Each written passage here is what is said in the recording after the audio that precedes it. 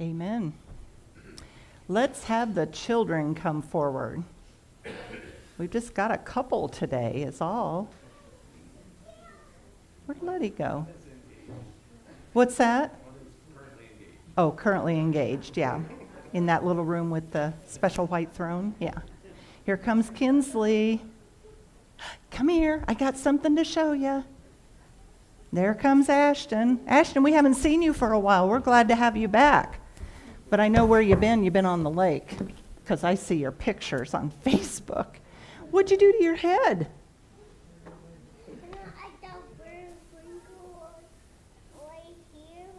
I see that. Wow, Mom and Dad are getting tough on you, aren't they? Man. You coming, Kinsley?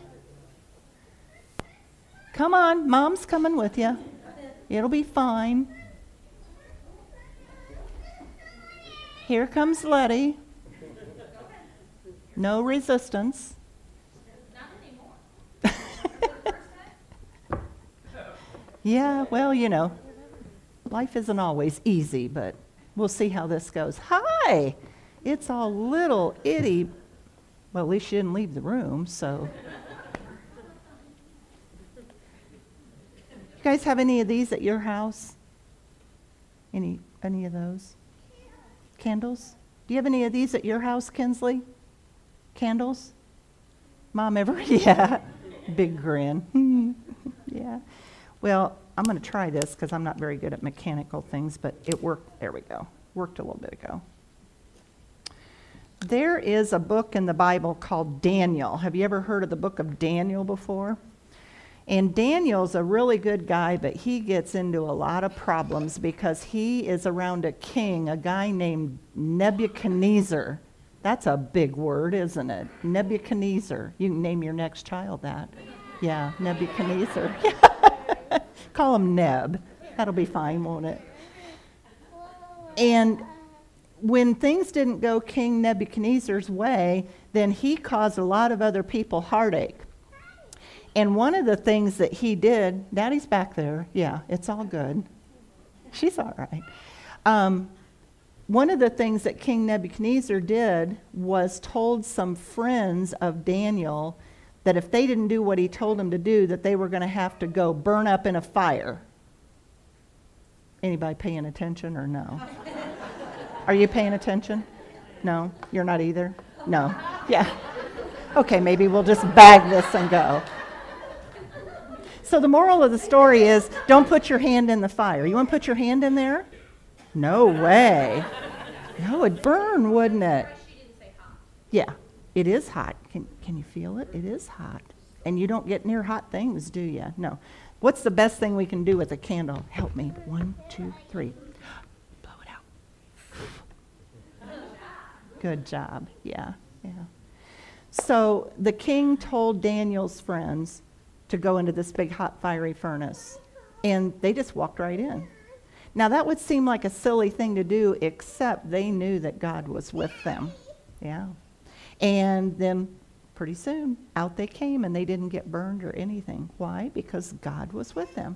Sometimes we have to do things in life that don't make sense, but we have to know that God is with us, protecting us and taking care of us.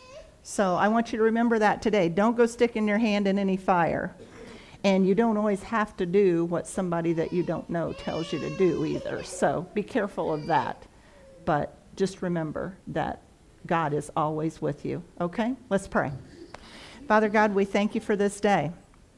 Thank you for these children that maybe just a little bit of this sticks so that they understand how much you love them. Be with them and guide and direct them, and especially for their parents as they run full tilt. But God, it's all worth the effort. We pray it in your name. Amen. Okay. I don't know who has these little wigglies today, but good luck to them. See, everybody thinks it's hard being the preacher, trust me. Is that God calling, Roberta?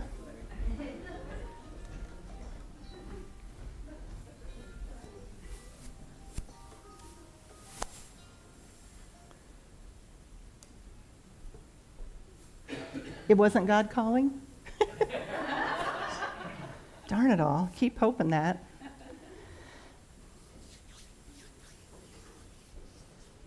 The heat is on. And as you think about it, I don't know why that says no other way. That was last week. Somebody didn't change that slide. I hope the rest of them on there are right. I think I just forgot to change title slide. I was telling somebody the other day that when God moves me to do sermon planning, which probably isn't often enough, I take little note cards and I'll put down maybe a scripture that I've read that struck me that God's saying, preach on that. And I'll just make some notes on that and put it aside, and I clip them all together. And then week to week, I'll go through those cards and see if I feel moved to preach on any of those subjects that I've got. Like I've got one sticking in there right now for our Taylor Lake Sunday. There was something that moved me a couple months ago, and so it's going to sit there in the pile until the Taylor Lake Sunday. Well, I had put this one down, and I had picked the title, The Heat is On, not No Other Way. That was last week. Because I thought it's hot, right? That time of the year, it has been hot. I was so grateful for the life-giving rain and that it cooled it down, and even though it brought humidity, I was grateful for all of that. And little did I know on Sunday night, Monday, when I picked that card out of the pile and picked it more for the timing with the time of year, that it was going to become a really important subject to a number of people within our congregation. So while I don't prepare messages to preach at you, oftentimes they speak to you because God has perfectly aligned that, and I feel that very much today with this subject from the book of Daniel. Let me give you a little thought here that for you note takers, you may want to write this down because this is critical to know and to understand. And hopefully if I've got the right slides, this will show up. Do we have one that says, faith that can't be tested can't be trusted? Faith that can't be tested can't be trusted. It's the same reason that when you buy a vehicle, you know that before it's ever hit the market, they've had it out on those big, fancy, expensive test track for maybe years before they release the model to make sure, hopefully, that the safety features work, that it drives right, that you'll be safe on the road. It's the same reason that with new medications that come out, often you hear about it and it's years and years and years before it hits the market because they're doing testing to hopefully make sure it's as safe as possible for those that will be taking that medication. There's a million other examples about testing in the world. There's all kinds of tests that go on a regular basis. We test children in school because we want to make sure that they're going towards their achievement level. Otherwise, you don't know where they're at, and we need to make sure that they're moving forward, moving upward in their education. But our faith is tested again and again. Amen? It never lets up, does it? You might even be able to think back to times when you were a young child. You may not have realized it then, but your faith was being tested even then. Maybe there's some of you that are under a test of faith right now. In fact, I know that there are some.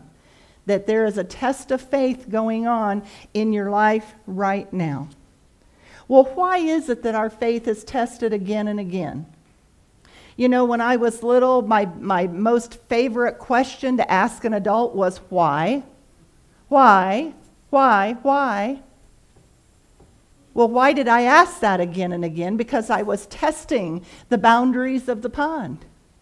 And I wanted to know if someone could give me a good answer to that question of why. Testing the boundaries. Why is our faith tested again and again? Because, my friends, when our faith is tested, we find out that it is the only way that we can fully rely on God. Dexter, you got my little green friend there? There he is.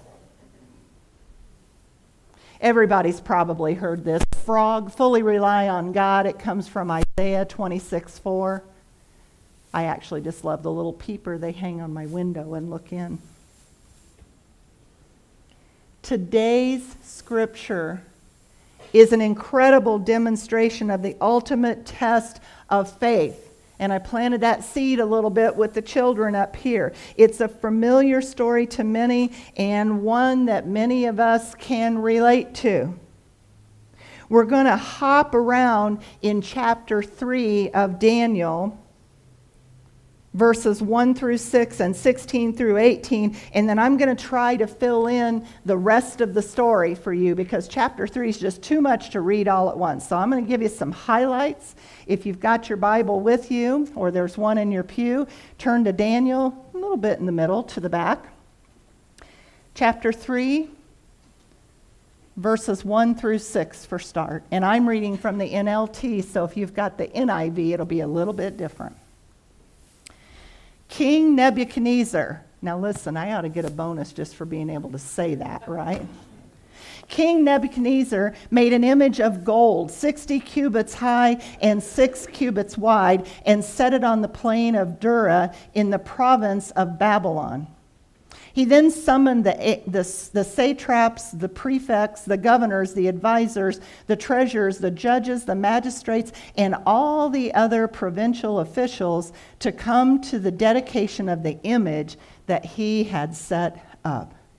So the satraps, the prefects, the governors, the advisors, treasurers, judges, magistrates, and all the other provincial officials assembled for the dedication of the image that King Nebuchadnezzar had set up, and they stood before it. Then a herald loudly proclaimed, "Nations and peoples of every language, this is what you are commanded to do. As soon as you hear the sound of the horn, the flute, the zither, the lyre, the harp, pipe, and all kinds of music, you must fall down and worship the image of gold that King Nebuchadnezzar has set up. Whoever does not fall down and worship will immediately be thrown into a blazing furnace." Skip over then to 16 through 18. Where we see that Shadrach, Meshach, and Abednego replied to him, "King Nebuchadnezzar, we do not need to defend ourselves before you in this matter.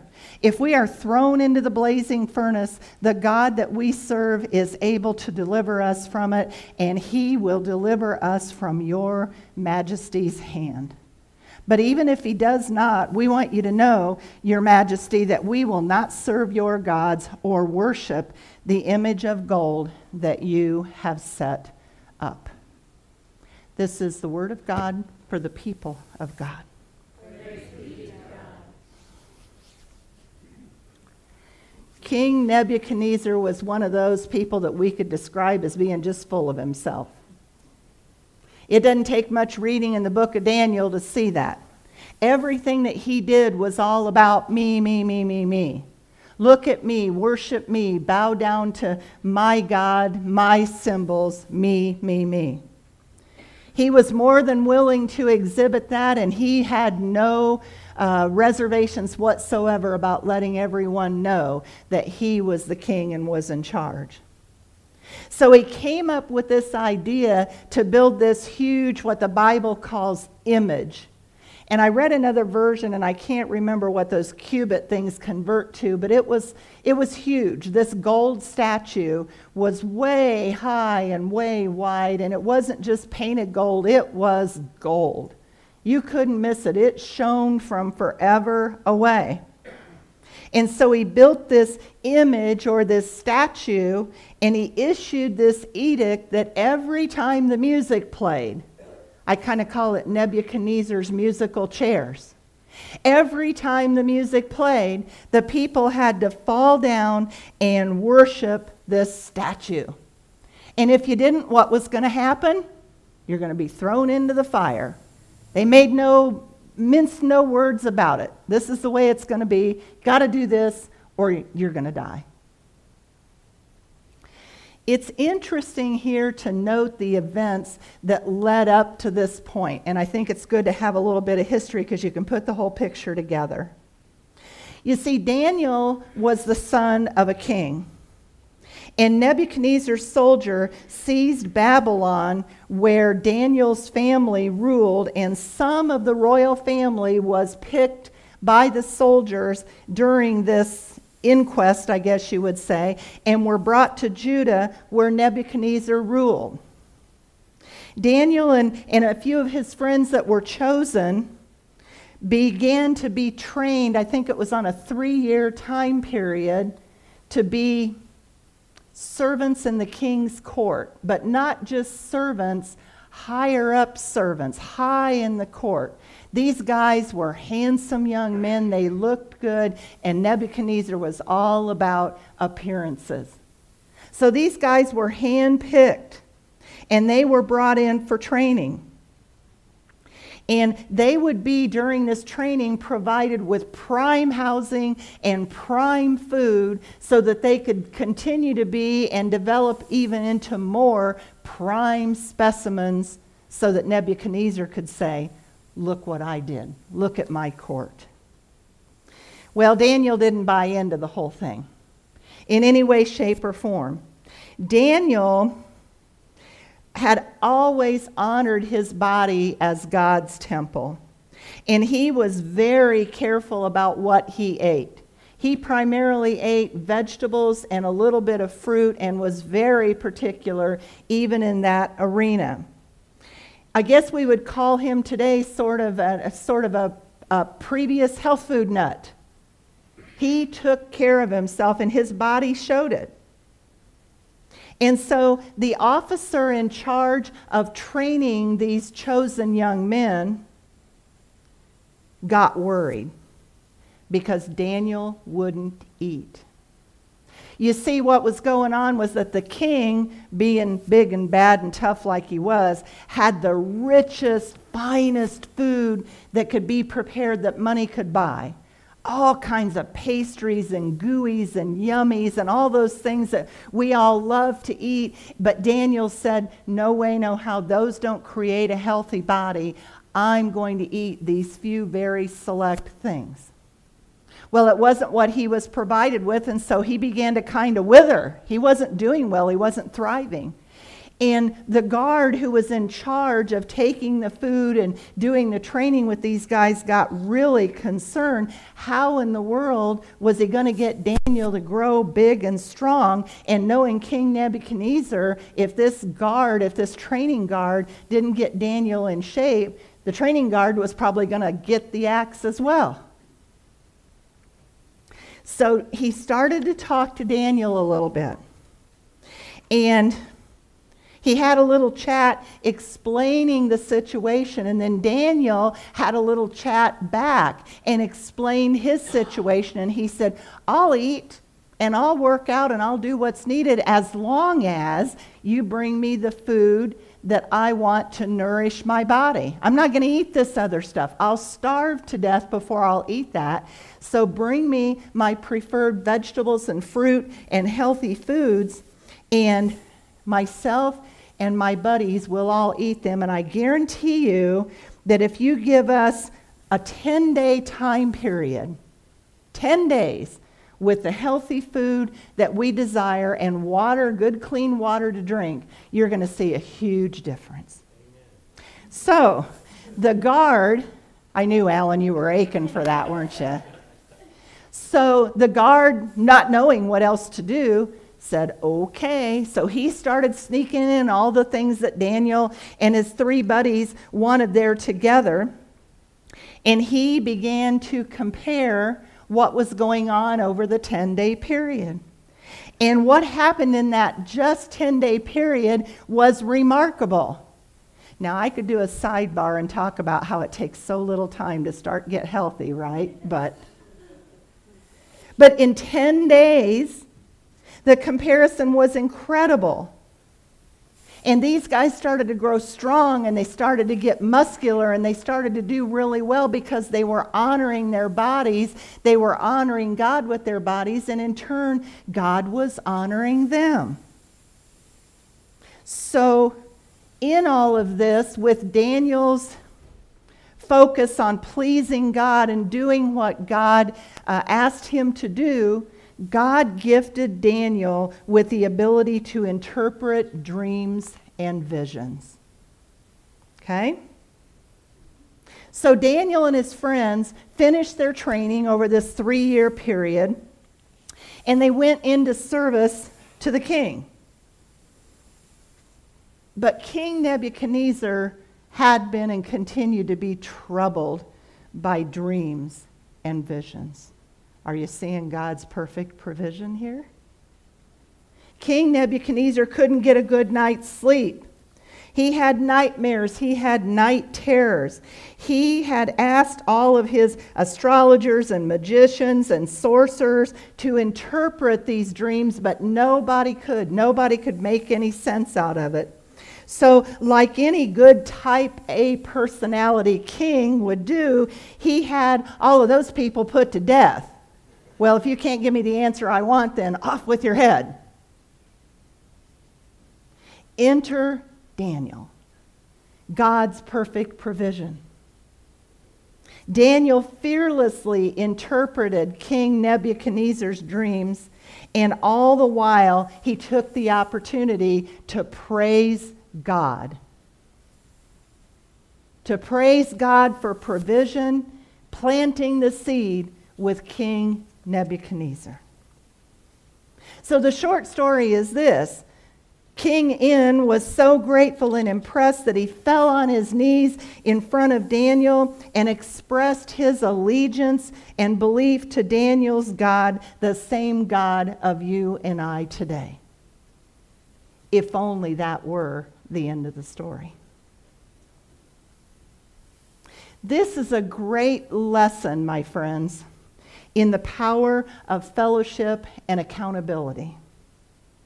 The problem was that King Nebuchadnezzar's heart didn't change at all.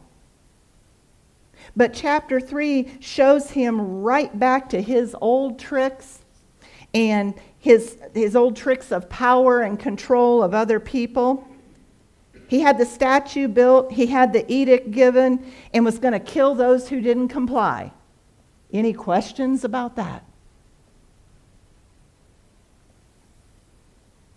In the mix of all this, there were what I call the tattlers. Anybody ever have a little kid in your house that was a tattler? Mom, he did so-and-so. Mom, you know what I'm talking about. There are adults who are tattlers.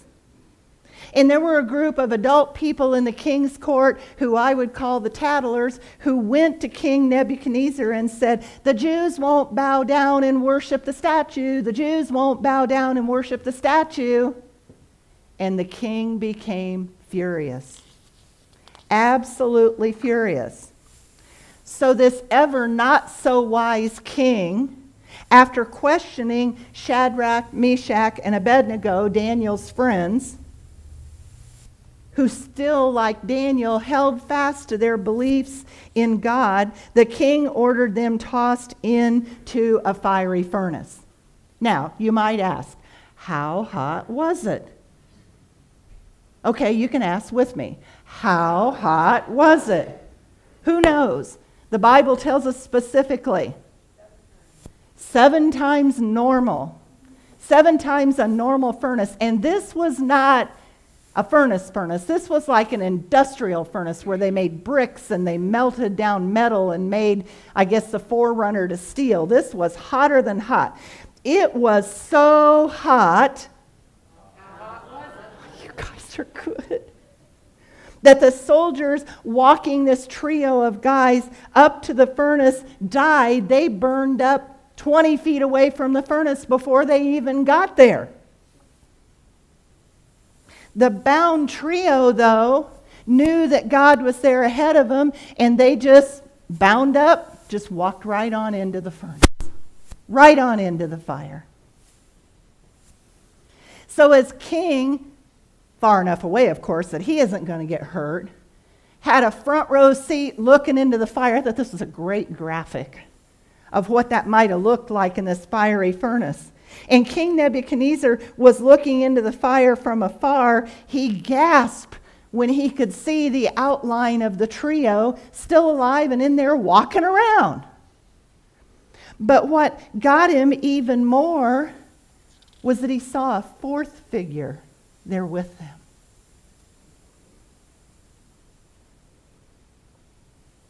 Their trial by fire caused a change of heart in the king once again, and as they began to walk out of the fire, still fully clothed, not a bit of scorch or dirt or anything on them, Nebuchadnezzar knew once again that there was something bigger than him.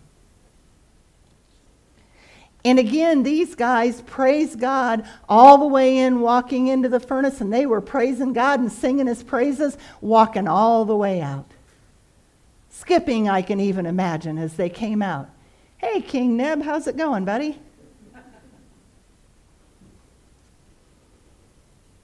The king joined in the praise once again, professed his belief in God, our God of heaven and earth. Now you see, this experience of Shadrach, Meshach, and Abednego helps us to examine our own faith and determine how deeply we really trust God. You know, when the heat is on, oftentimes the reality of who we really are and how faithful we really are comes right to the surface, doesn't it? And can we agree right now that we can overcome anything if we trust God completely? Can we agree on that? Amen. Now remember, trusting God completely in provision doesn't mean the provision's going to be what we want it to be. We can give God that checklist. God, if you'll only do this and this and this and this, and I need, and then it doesn't turn out that way. And then we say, well, God didn't answer my prayer. He didn't give me provision. Well, yes, he does. He gives you provision because of his ultimate promise of eternity.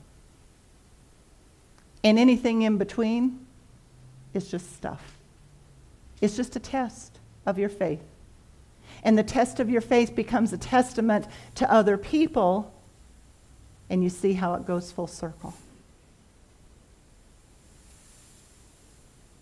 So I ask you a question today, and that question is, are you prepared to take a stand for God no matter what? Don't answer that yes without really thinking it through. Are you willing to take a stand for God no matter what? Because I tell you, friends, when you stand for God, and I mean really stand for him, you're going to stand out. And there's going to be some criticism. There's going to be some name calling. You're going to lose family and friends because that's the way that it is. It may be, and my friends, often is painful, and it may not always have the happy ending that we would desire. But our commitment to God has to be to serve him whether he rescues us or not. Amen?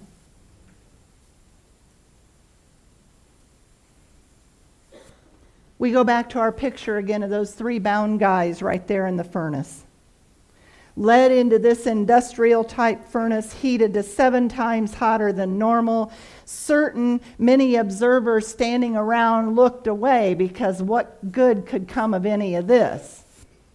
I think a lot of people fear death by fire. Certainly we should. Scary, horrible thing. I mean, you just burn your finger and it hurts and hurts and hurts. But to walk into a fire. But these 3 guys never missed a step, and they walked right in, and they never missed a beat in their faith. They're just walking around in there until God said, go. Now, we don't know how long they were in there. They could have been in there for a few minutes. They could have been in there for days or weeks. Do you see the symbolism of that? how God will walk you into a fire, and in this case, use them as a mighty tool for others to understand the power of God. And certainly, don't you think their faith was strengthened? That they trusted God that much, and in the end, when they walked out, can you imagine? I would think their heads would have just been swimming. And that fourth figure walking in there around with them, none other than God himself. We don't know if the guys could see him or this figure while they were in the fire together. The scripture doesn't address that. But trust me, God was right there in the fire with them. You ever been there? Where God is in the fire with you and you don't see a way out and you don't understand why you're there and all this is going on. Usually it's later you look back and go, man, God was with me the whole time. And in fact, God might even carry you into the fire, but guess what? He's going to carry you right back out, and boy, are you going to be better for it in the end. This story is just a great testament as to how true faith confounds the enemy. The enemy's always looking at some way to distract us and get us off center, right? But it's also a testament to how difficult true faith can be. These guys knew that God would deliver them, but they weren't presumptuous as to how that would be. Part of the scripture says in there, well, you know, we don't know how it's going to turn out for us physically right here on earth, but we know in the end that God's in control and that he's going to have perfect provision. And for that, send us in. Here we go. Got our frog picture there again, Dexter. There he is. Have you ever been through some fiery furnaces in your life? I would say from what I know now in the 8th year of ministry here, I know most of you pretty well. And I know that there's been some fiery furnaces for the majority of you, one way or the other. And some of you are still in those right now and wondering why. And you wonder sometimes if you will ever get out of those fiery furnace situations. But as you look back, ask yourself, has my faith grown stronger as a result of that fire, or did I just let it fly out the window when I was being tested? Did I go right back to my own devices and try to get control and try to do something when God had it under control the whole time? Remember what I said at the very start, and I encouraged you as note takers to write it down. Faith that can't be tested can't be trusted. It's like that saying of, you know, we want to be on the mountaintop. But the reality is if we're always on the mountaintop, we don't get any stronger. It's in the valleys where we grow, and then we go back to the mountaintop and the world sees us and sees what we've been through or what we're going through, and it makes all the difference in the world. So we as people of faith, my friends, must accept the trials of this life knowing that we're going to come out stronger. Don't curse those trials. Welcome those trials and say, I'm not in it alone. I may feel alone. I may be alone in my physical surroundings, but God is with me. And those trials of faith aren't punishment, although they often feel like it, don't they? Boy, do they feel like punishment when you're going through it. Trials of faith are a kind of a spiritual exercise that helps us to get fit for the next trial. And the more faith fit that we are, the better that we can serve God. So have faith, my friends. Keep the faith, my friends. Trust your faith and trust God to use that faith to get you through the trials of this life. You've had many. There'll be many more. But God is with you. Let's pray. Father God, we thank you for the message from Daniel. It's so graphic. And we can get such a visual on a faith that we can't even really imagine. Sometimes we think of it as a Bible story, but it's not a story. It is truly about having faith and doing what you guide us to do. So, Father, give us strength to do exactly that. As we leave this place and as the trials of life continue on, let us have faith to know that you're in control. You're already there. And no matter what the outcome is here on this earth, that you have a plan for us on the other side. We have faith and we trust you and we love you, Lord, and we pray it in your name. Amen. Would you stand together for our closing number? When we all get to heaven, when we all get to heaven, just in case anybody was in doubt.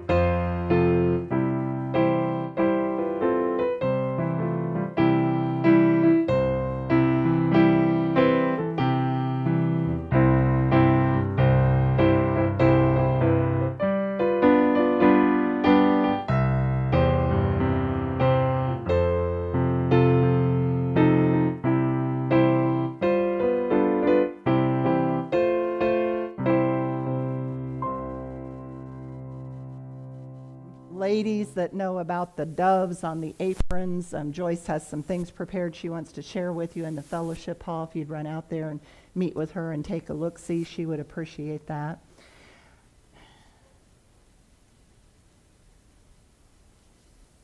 When we all get to heaven, what a day of rejoicing that will be.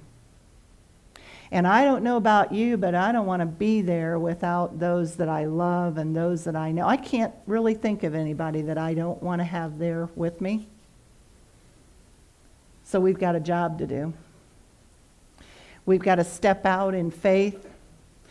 We've got to profess our faith, Tell your story, my friends. Everybody has a story, and a lot of times, most of the time, that story is not an easy thing. It's of strife, it's of difficulty, but people will see you as real and understand that God has carried you through. What a day of rejoicing that will be when we get to heaven. A lot of people say, I've got so many questions. Well, me too, but we won't get to ask them because they won't matter. It won't matter. But we will be looking for those that we love and care about and have been acquainted with. So we have a job to do. We leave this place that we call the church, and we go out and we be the church. Amen?